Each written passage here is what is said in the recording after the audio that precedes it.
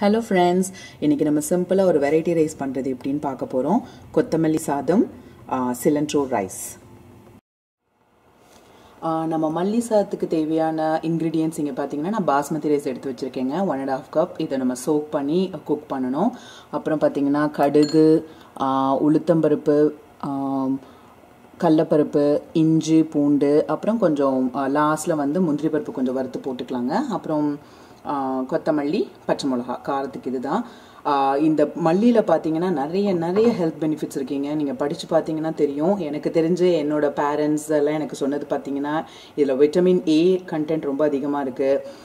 நம்ம blood sugar லெவலை சீர் பண்ணும்.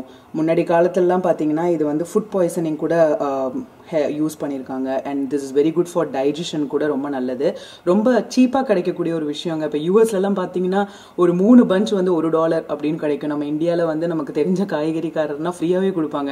ஸோ அவ்வளோ ஒரு சுலபமாக கிடைக்கக்கூடிய ஒரு விஷயம். இதில் அவ்வளோ நிறைய ஹெல்த் பெனிஃபிட்ஸ் இருக்குது.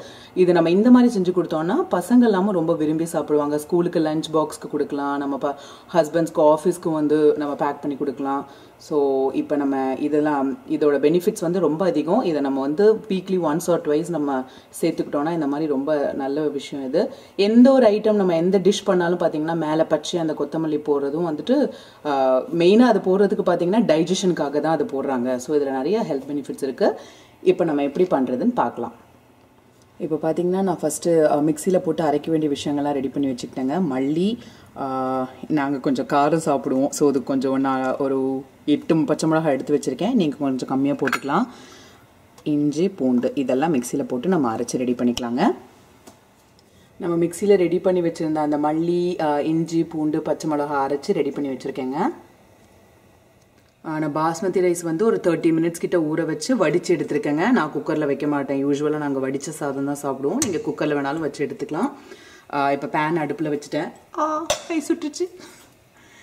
இப்போ ஒரு 1 டேபிள் ஸ்பூன் நல்லெண்ணெய் ஊற்றிடுங்க.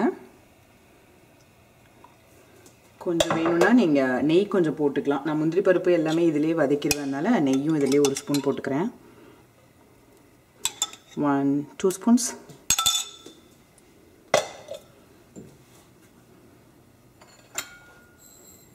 கடுகு, உளுத்தம்பருப்பு, கடலைப்பருப்பு, நான் கேஷ்யூஸையும் இதிலே போட்டு வதக்குவேன். ஏன்னா எங்களுக்கு கொஞ்சம் சாகியாக இருந்தாலும் பிடிக்கும். கிறிஸ்பியாக வேணுங்கிறவங்க லாஸ்ட்டில் போட்டுக்கலாம்.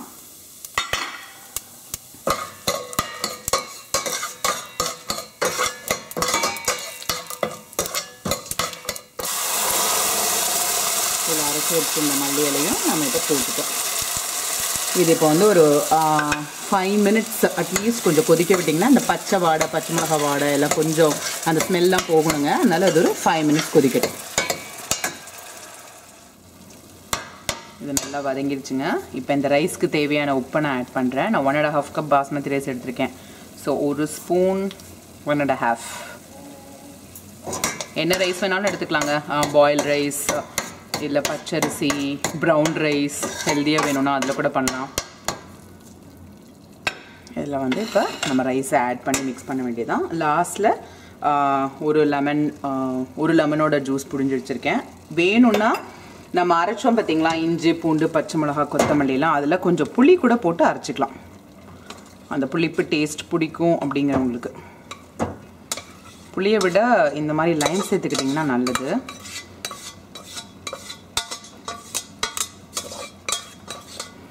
நம்மளுடைய கிச்சன்லேயே எல்லா பெனிஃபிட்ஸும் நிறைஞ்சு இருக்குங்க. நம்ம இதை வந்துட்டு ஹோம்மேட் ஃபுட்டாக நம்ம எவ்வளோக்கு எவ்வளோ சாப்பிட்றோமோ அவ்வளோக்கு அவ்வளோ நல்லது. ஸோ இப்போ கொஞ்சம் அப்படி பொறுமையாக கலருங்க, இல்லைனா ரைஸ் உடையாமல் இருக்கும். அப்போ தான் ஏன்னா பாஸ்மதி ரைஸ் போட்டதால் இந்த ஸ்டேஜில் நான் ஸ்குவீஸ் பண்ண லெமனையும் ஆட் பண்ணிக்கிறேங்க. கேஸ் ஆஃப் பண்ணிடலாம். நம்ம நல்லா மிக்ஸ் பண்ணோம். இங்கே பாருங்கள், நல்ல கலரி சூப்பராக ரெடி. நம்ம எடுத்து வச்சு சாப்பிட்றதுக்கு பக்காவாக இருக்குது. நான் என்னோடய லஞ்சை சாப்பிட போகிறேங்க. இப்படி பிளேட்டில் எடுத்து வச்சுக்கோங்க. என்னோடய ஹஸ்பண்ட் ஆம்லெட் போட்டு தரேன்னு சொல்லியிருக்காங்க. ஸோ இங்கே பாருங்கள், சூப்பராக நம்ம மல்லி சாதம் ரெடி ஆகிடுச்சு. ஸோ நம்ம உங்கள் மல்லி சாதம் வந்து என்னோடது உங்களுக்கு பிடிச்சிருந்ததுன்னா கமெண்ட்ஸில் சொல்லுங்கள்.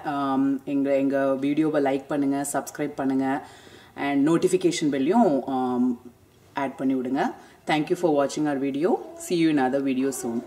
Everyone have a wonderful day. Bye.